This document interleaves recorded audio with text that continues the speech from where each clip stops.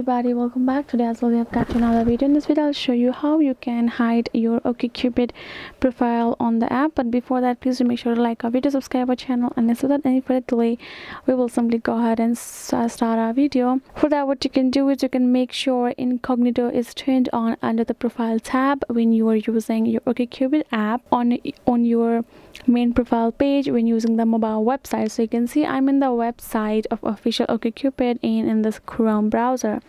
So and under your profile menu on the desktop website as well. So whatever website form you're using, either your mobile, either your desktop, make sure it's in the incognito tab. That will be one way for you to hide your profile on the OkCupid app. Other would be, I will show you the one if there is a particular account that you would like to hide yourself from. You can tap on this liking section for you to find the person, or you can tap on this, go back, and you can go ahead search the person up, or you can, let's say this is the person I would like to hide myself from. I'll go to notification, tap on this you like. I'm gonna go tap on that particular profile, tap on three dot icon given beside the profile over here, and tap on this block, and you can see hides you from each other. If I block this person, I will be hidden from that person, and it's OkCupid that way you can hide yourself from a particular one on your app itself.